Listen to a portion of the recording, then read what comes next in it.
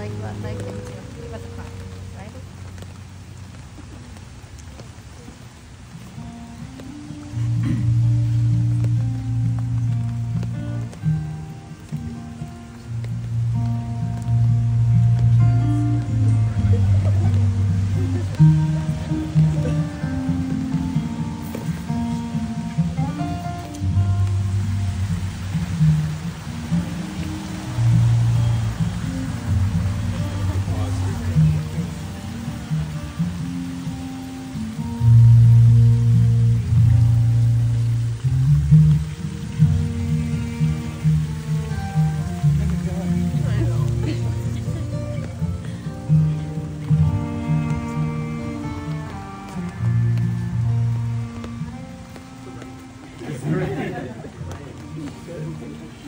Dylan made it a solid 3 seconds before crying. So I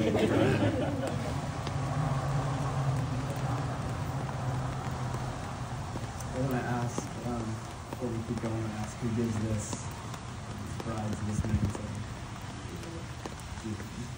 yes, we have the seats. Sign for the most intimate and lasting expression of all human relationships.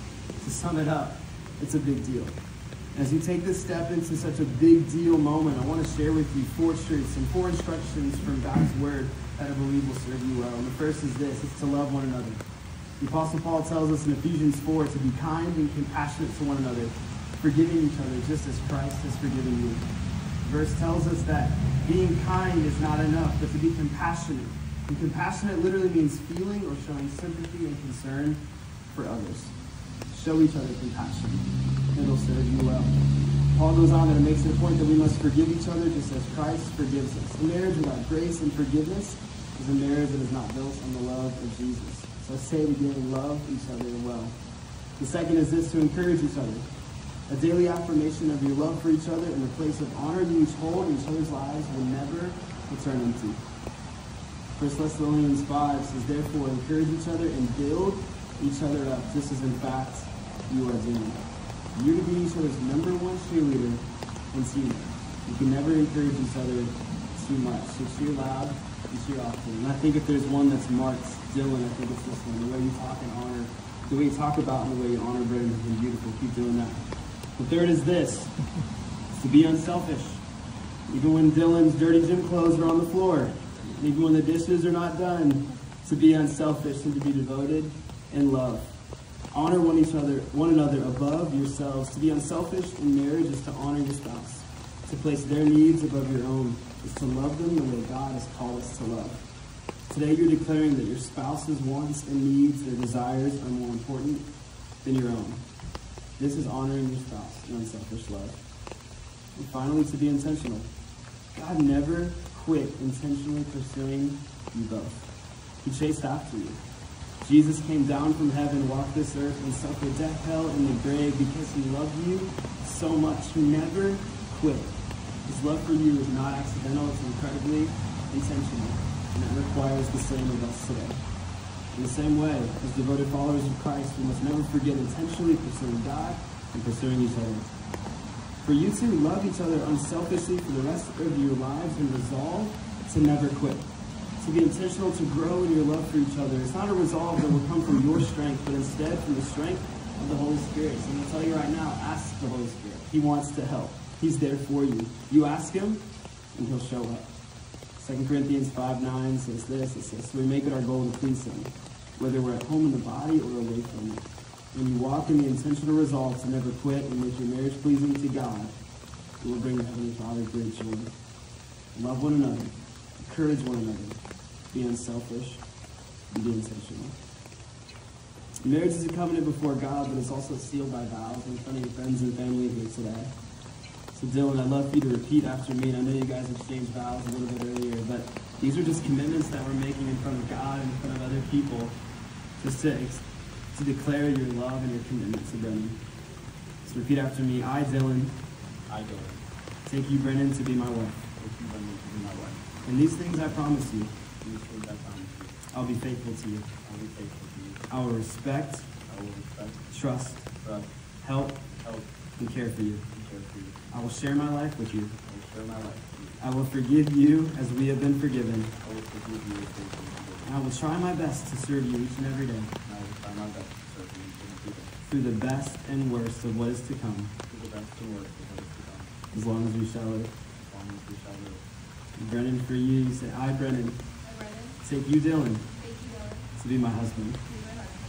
And these things I promise you. And these things I promise you, I will be faithful to you. I'll be faithful to you, I will respect you, I'll respect you, trust, trust you, help, help, and care for you. I'll share my life with you. I will forgive you as we have been forgiven. And I will try my best to serve you each and every day, through the best and worst of what is to come, the best and worst of what is to come, as long as we will live. as long as we live. Dylan and Brennan have made the choice today to symbolize their love through tying 3 cords together, and we're going to take a few moments to do that.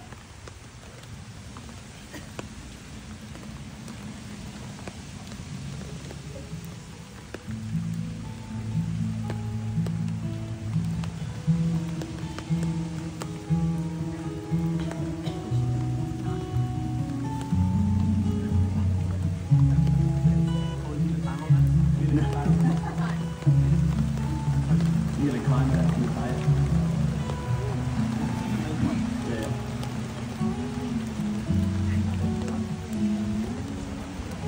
Just so you guys know, Dylan is not helping at all in this moment. This is all Brendan.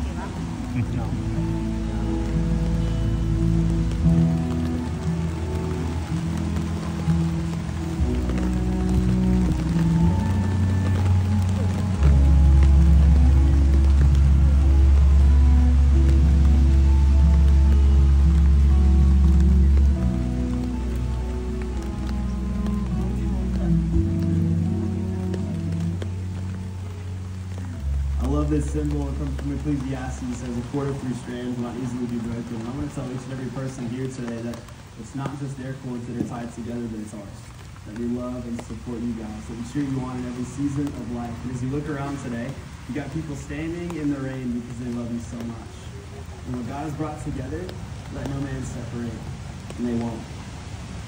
The wedding ring is an outward sign of the vow you guys have made today.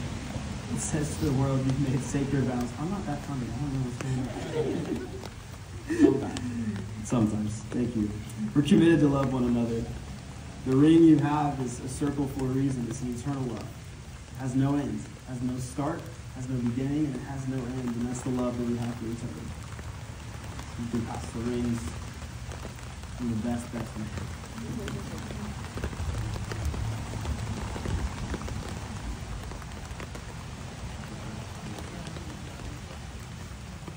Dylan, you can place the ring on Brendan's finger and repeat after me. Say, I give you this ring I give you this ring. as a token of our marriage. As a token of our marriage. In the name of the Father, In the name of the Father, the Son, the Son, and the Holy Spirit. Brendan, you can place the ring on Dylan's finger and repeat after me. I give you this ring as a token of our marriage. In the name of the Father, the Son, and the Holy Spirit. Sorry, I'm excited. By the power given to me by Christ Fellowship Church in the state of Florida, I now pronounce you husband and wife. Dylan, you can kiss your bride.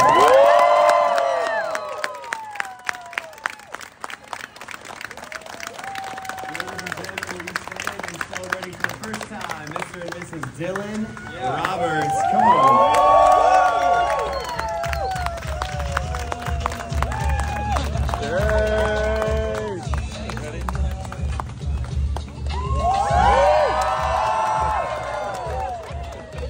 Slippery.